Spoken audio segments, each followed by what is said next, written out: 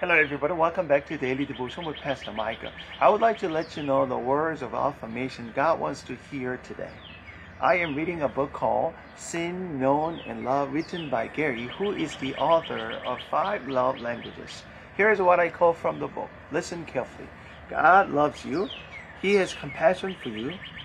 He sees you, and He is working to make peace with you. The words of affirmation that God gives us are so much more powerful than the temporary and often shallow words we get online. They are a true anchor for our soul. Today, I would like to remind each one of you that you are deeply loved by God, who is the creator of the universe. God has great plan for you. God has compassion for you, and He sees you always, 24 hours and 7 days. God bless.